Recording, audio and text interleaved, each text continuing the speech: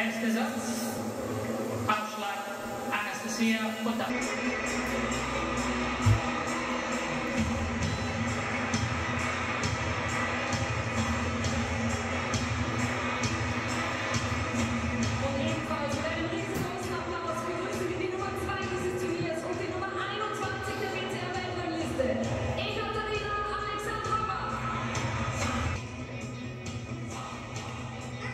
Will be taking on the defending champion who had the narrowest of escapes yesterday.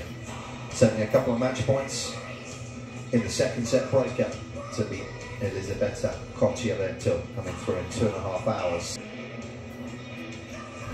Much time to turn things around either for Potapova today. Was the champion here 12 months ago. Such an impressive win. So many tough matches.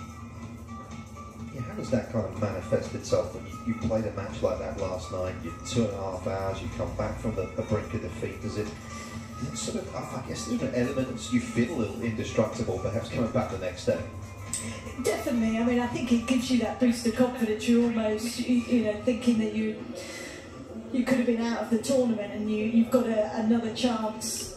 I mean, it was an epic second set tie break and finally able to close it, and still the third was tight as well. And I'm sure, you know, as defending champion, there's some extra pressure and stress. Even though you played well here, it can bring that expectation that you can feel. It certainly seemed to be the case for Potapova. Maybe it would just have allowed her to free herself up, feel a little more confident, comfortable,